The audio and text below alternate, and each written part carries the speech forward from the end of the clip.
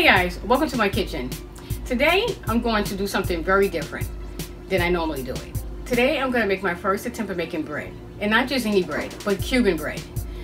I live in New York and I'm near no Cuban bakeries, no Cuban restaurants, so I have to try to make this. I have to learn how to make this, and when I go through this process, you'll be going through it with me, step by step. And once you have Cuban bread, you'll never forget it.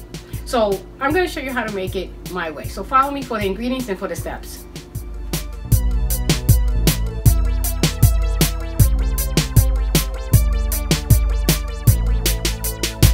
The ingredients that I have here are quite a bit. Now, I have bread flour. Now, they say you can use regular flour, but the best flour that I've been told was bread flour. So some people do 50-50. They'll use half bread flour and half self-rising or all-purpose. I'm just going to use bread flour because that's what I've been told, and I don't want to mix this up and mess up this whole process. Anyway, I have 3 cups of bread flour, and I may not use all of the flour. That's what I have here. I have some Manteca, which is fat lard. So I have 3 tablespoons of Manteca. I have 2 teaspoons of salt, 2 teaspoons of sugar. I have 1 pack of instant yeast, that's fast-acting yeast. I have 3/4 cup of water, warm water, and I have my starter here. Now this was supposed to be prepared the day before, so I did this yesterday. So it's how you can tell that the yeast is ready is because you see all those bubbles at the top. That means that the yeast is active and alive. And you see all the bubbles down here? That means it's doing its thing.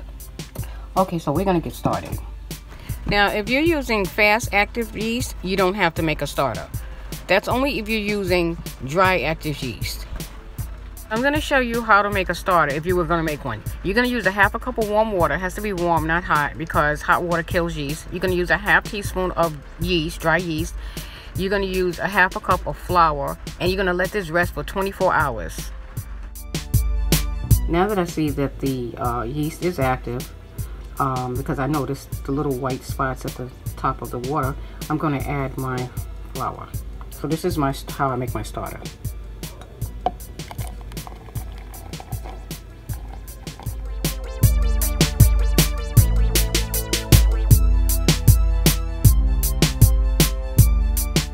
You want to cover this with saran wrap and leave it in the refrigerator for 24 hours. And since I already made my starter, I'm going to use it anyway. But like I said, you don't need a starter if you have active, fast-acting yeast or rapid-acting yeast. But I'm going to add this to my dough, because I made it already. I don't want to throw it away. Just stirring the starter up. I'm going to set this aside, and I'm going to start making the bread. To this bowl, I'm going to add 3/4 cup of water, warm water. I'm going to add 2 teaspoons of yeast.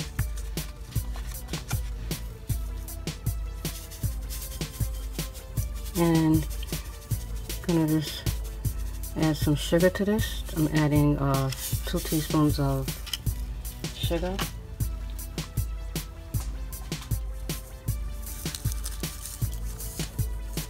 I'm gonna mix that up.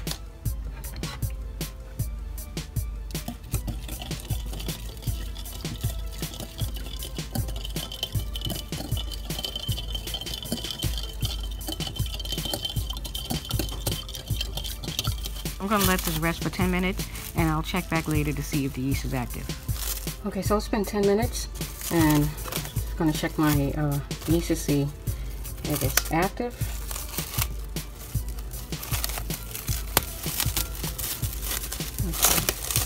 Okay. Yes, it's active because you can see on top the bubbles. Look at this. You see this? This is definitely active yeast. Okay, so let me move this a little bit so you can see. See that? That's how you can tell all of this foam up. I mean, this yeast is alive and kicking. Okay, so we're on to a good start. Okay, so what I'm going to do now is I'm going to add the rest of the ingredients. Okay, so I'm going to add 3 tablespoons of lard that I melted. I'm gonna add some salt. So this is 2 teaspoons of salt. And I'm adding, out of the 3 cups of flour, when I start off by just adding 1 cup. And I'm gonna mix that up.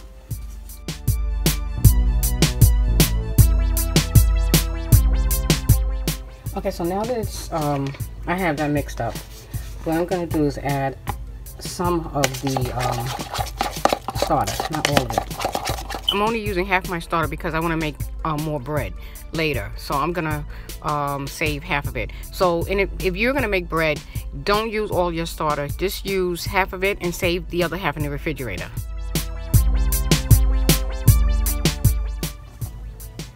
Now, it would be easier if you had a bread mixer, but I don't have a bread mixer to mix this bread, so I'm using my hands. The best tools in the kitchen, right?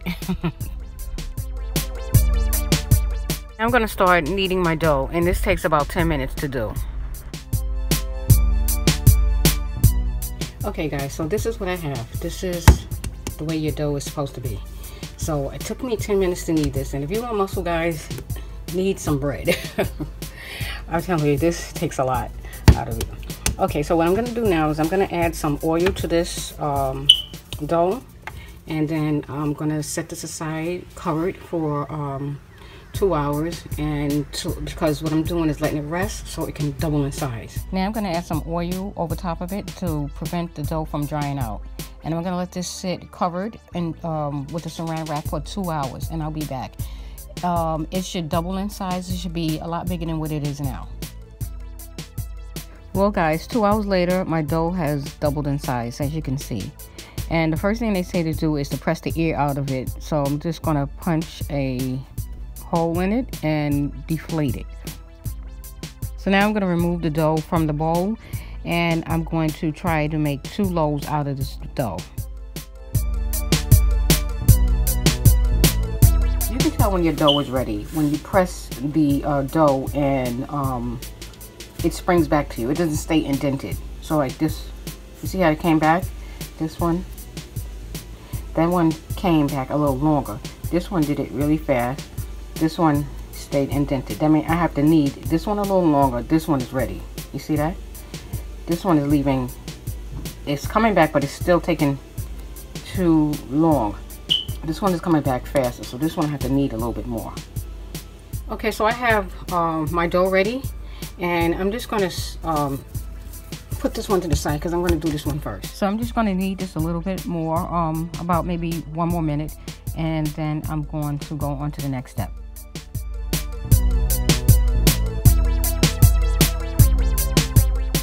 Now what I'm doing is I'm going to start trying to shape the dough so that I can put it in or make it into a rectangle shape so that I can start making my bread.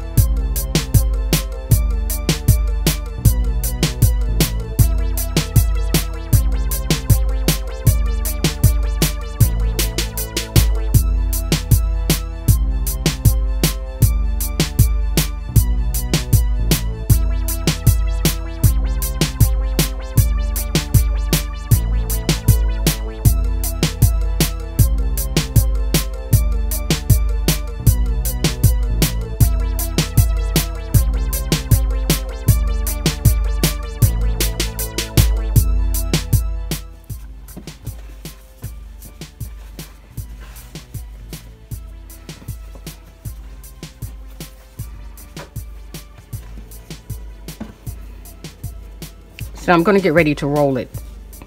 So that's the reason why I'm trying to shape it more rectangular. What I'm going to do is start forming the bread. So I'm going to roll some here this way. I'm going to roll some this way.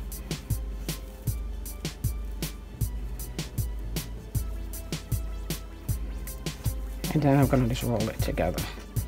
Hold it like this, and then I'm going to roll it.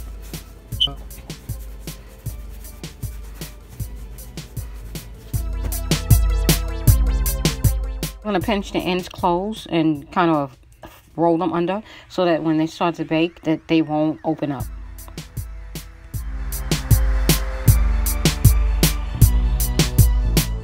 So I just sprayed my baking dish with some olive oil. You can use butter if you want.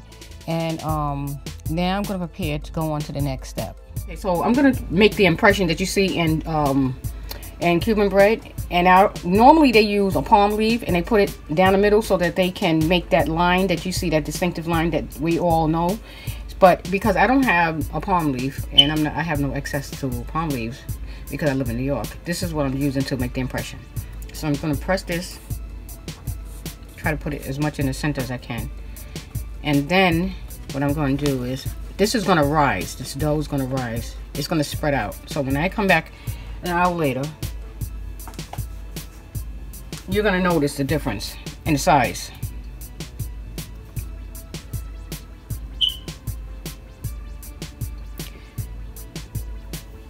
Before I let this rest, I'm going to take a warm cloth and I'm going to put it right over top of it. That way that it prevents the bread from drying out while it's resting. So it's been an hour and I'm just going to check on my dough and see what it looks like.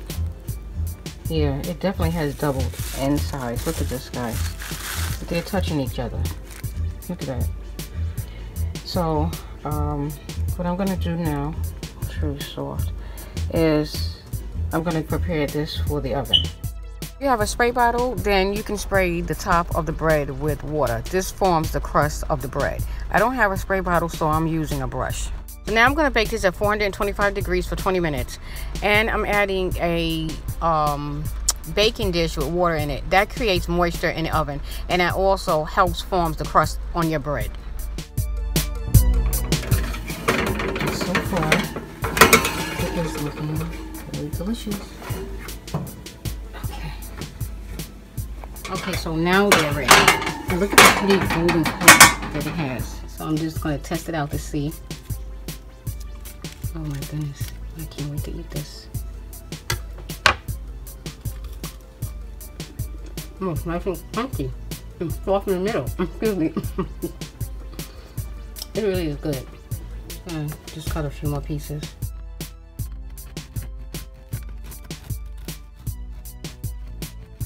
It's nice and flaky. That's the thing that I'm excited about.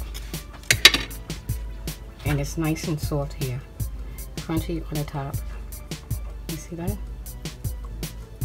And look, nice and soft. Look at that.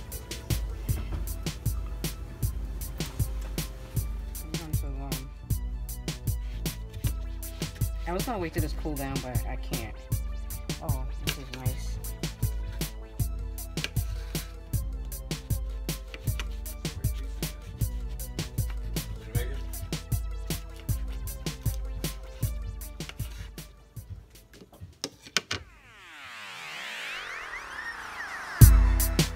So I'm gonna put some butter on this.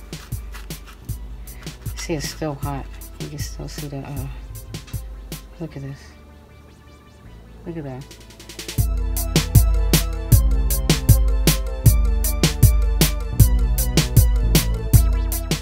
It tastes really good. Well guys, it has been a long process making Cuban bread. But I thank you guys for the love, the support, the encouragement, because this makes me want to do what I do.